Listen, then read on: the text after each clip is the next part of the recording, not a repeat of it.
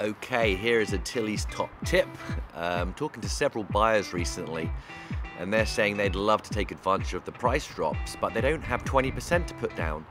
And when I told them they can buy a house with as little as 3.5% down, they couldn't believe it. They were adamant that it was 20% down payment. So no, you can buy $1 million home with $35,000 down payment. Yes, you have fees on top of that, but you don't need 20% down. In fact, in the $1 million and less range, a lot of people are putting 10% down, 5% down, and people are putting down 3.5% and now getting offers accepted with that. So you don't need 20% down.